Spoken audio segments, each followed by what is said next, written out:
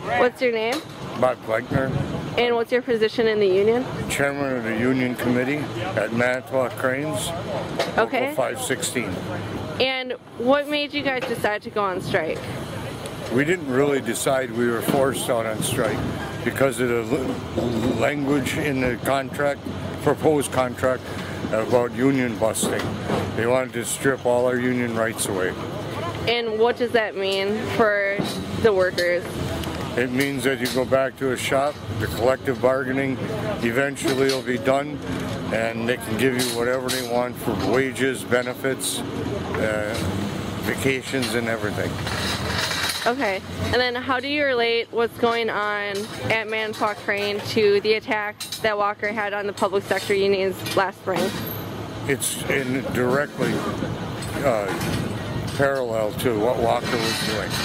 The guy they brought in was for a union buster, and that's who they hired to do our they're negotiating with us. There's something rotten in the state of Wisconsin, and it starts at the top. A year ago, Scott Walker said that the public employees, the teachers, the snowplow drivers, the firefighters, he said that we were the new haves, and he tried to turn private sector employees, auto workers, steel workers, and machinists against us, and we stood up and we said, no way! So this is more about the freedom and the rights of the union rather than wages and benefits. It's exactly what it is. Wages is not really an issue. We've gotten through most of that. It's the union busting language is what we're out on strike for. One of the things I'm so happy to do is to say that unions have come from all sectors of the economy. They've come from the building trades, they've come from manufacturing, they've come from the public sector. They've come everywhere to show support for the workers, to show solidarity. Hi, I'm Diane Palmer representing healthcare workers in Wisconsin, and we wanted the machinists to know that we too stand with you. Healthcare workers standing ready and able to help you with your fight. This is what solidarity's all about. Look at this. This is what solidarity, this is what democracy's all about. On behalf of the state employees that I represent, I want not only the machinists, but everybody here to understand that we stand shoulder to shoulder. It is injury one is an injury to all. Mike Rosette from AFT. My name is Mark Hoffman, and I am the business manager of the IBEW Local 159 of Madison, Wisconsin.